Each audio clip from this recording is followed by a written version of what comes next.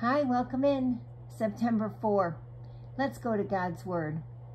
For the Lord disciplines the one he loves, and chastises every son whom he receives.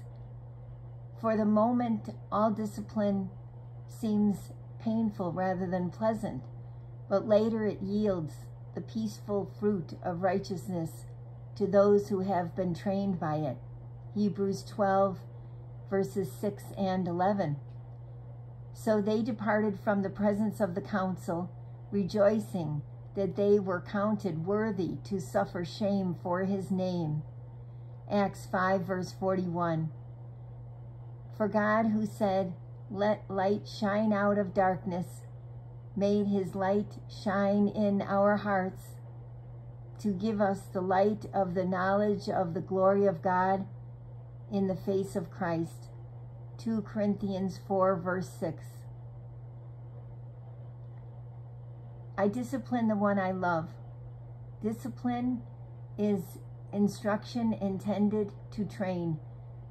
It's a course of action leading to a greater goal than immediate satisfaction. In fact, effective discipline can be unpleasant, even painful. So it's easy for you to feel unloved when I am leading you along a way that is difficult or confusing. In such a situation, you have an important choice: to cling to me in trusting dependence, or to back away from me and seek to go your own way.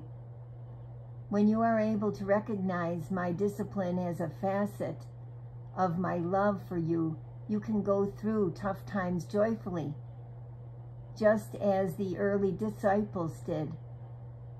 You can come boldly into my presence, asking me to show you what I want you to learn and what changes you need to make.